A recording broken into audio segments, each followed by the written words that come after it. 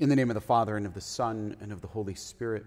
Amen. Father in heaven, at the start of these Lenten days, we come and we give ourselves to you. We ask for renewal of our hearts, our minds, our souls, so that we might do battle against sin and temptation, as Jesus went to battle for us in the desert to give us and to show us the way. May we know the way to the cross, Lord Jesus. Open up our hearts and our ears to hear what it is you wish us to hear, and my voice to proclaim your praise. We ask this through Christ our Lord. O Mary, conceived without sin, pray for us who have recourse to thee. 3 points where I'm heading. Libya, the cross versus our crosses, and survival reality shows. Libya, the cross versus our crosses, and survival shows. On Ash Wednesday, it marked the 9th anniversary where 21 Egyptian Coptic Christians were kidnapped in Libya and beheaded on television. And so it marked the 9th anniversary. They're Coptic Orthodox Christians, and it kind of took the world almost 10 years ago. And last year on the anniversary, Pope Francis declared that they would be recognized as Catholic saints as well, and that this year, which happened to be on Ash Wednesday, it wasn't on Ash Wednesday, but February the 14th, that this year was the first anniversary of them being on our calendar. And so the story is that it was 20 Egyptian men went over to Libya to work. They needed to find work to support their families, their wives back home. And so they went over to Libya, not too far from Egypt, to work in the concrete industry or whatever. And so they're working there. And Libya is a vastly majority Muslim nation. They have it on their books that there's a freedom of religion. But as we speak right now, there are multiple Muslims who are facing trial and death because they've converted to Christianity. So it's only a farce that it's freedom of religion. But nonetheless, these Coptic Christian Egyptian men went over there and working. And while they were over there working, this Libyan militant Muslim group kidnapped them and threw them in prison, beat them and tortured them, and were forcing them to convert to Islam. And every single one of them, to a man, refused to deny Jesus Christ. While the 20 of them were in prison, there was another African Muslim who was also imprisoned with them. He was from Chad. He was a Muslim man, but he was caught stealing in Libya, and so he was imprisoned with them. He wasn't beaten, he wasn't tortured with these 20. When the 20 were finally being taken and led to the beach, right, looking over the sea, the Muslim man from Chad said that, I want to go die with them. I want to die like the people of the cross.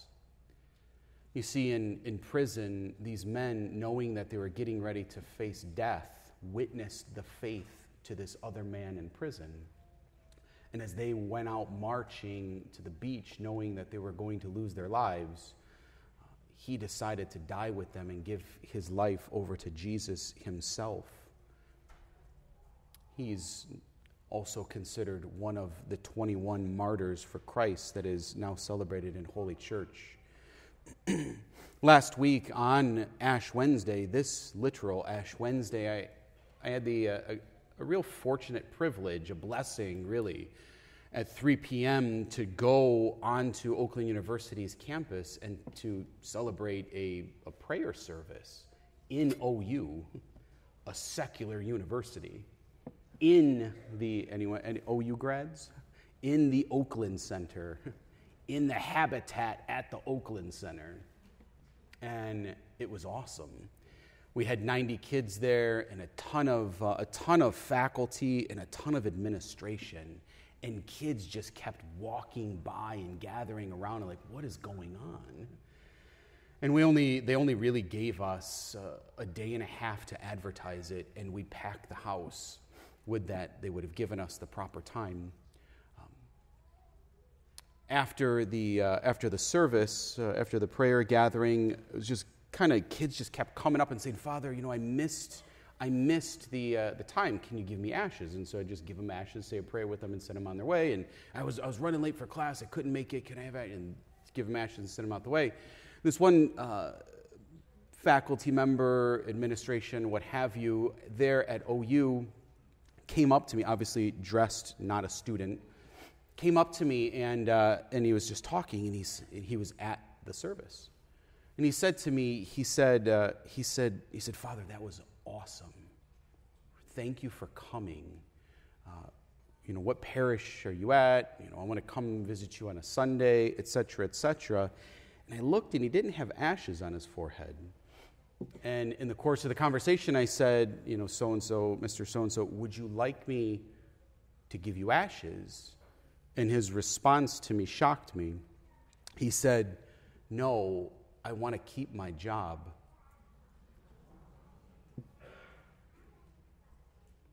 No, I want to keep my job. So here's fear. 9 years ago, men in Libya were willing to shed their own blood for the King of the universe who died for them. And here's a man in America who refuses to wear the cross on his forehead because he's afraid of losing his job.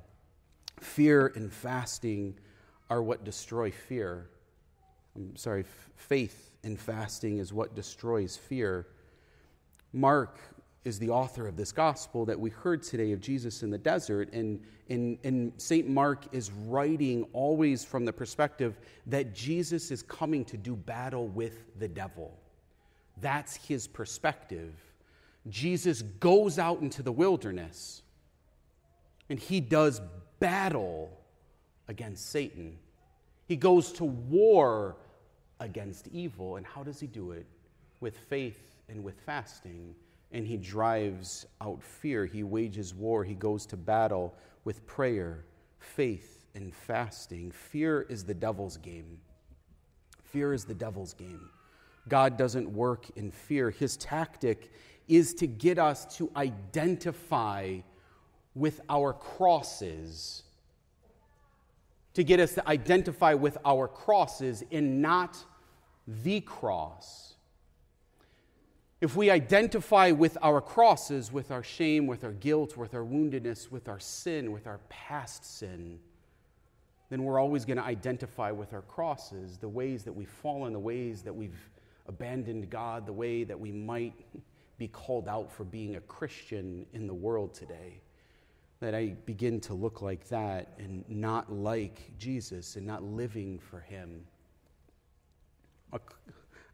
A really good buddy of mine loves those survival TV shows, like the Bear Grylls TV show, like where they just drop him in the middle of the wilderness, and he's got to try to fend for himself to get out. Sometimes I think that we think of Lent like that. Like that we have to toughen up and just got to get through Lent. Like I got to will myself through Lent. I gave up coffee. I got to will it. I can't have a cup today. And then I have a cup of coffee and I'm like, I'm so weak, or whatever it is, right? Or whatever it is, that Bear Grylls, that he's in the 30-degree below zero temperature, and all he's got on is a hoodie, and he's carving sticks out of elephant husks, right? And so, but that's not God's design of our Lenten journey. God's design is that we unite ourselves with him in the covenant that he's already given to us. That he's given us, as we heard in that first reading from the book of Genesis, that it's his covenant with Noah. And he reestablishes the covenant with us in his divine will of the cross. And so Lent isn't about me, but it's about my participation in the divine will. And if we find our strength in ourselves, we're doing it wrong. We find our strength in where we're fed. And where we're fed is from the altar. And so as we come and we journey this Lenten season, it's the Eucharist that gives us the ability to identify ourselves as people of the cross.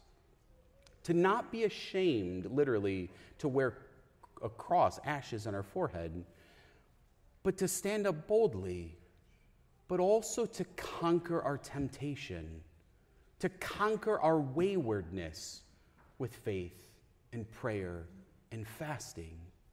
That's who the people of the cross are, and that's how we have to be, and that's how we grow in this battle against sin. That's how we grow in our union with God, and the devil wants us to look to our crosses.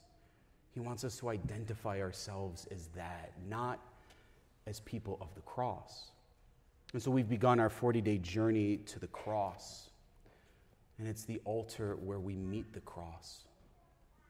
And so let's begin this journey worthily, and let's finish well so that we can call ourselves people of the cross. Amen.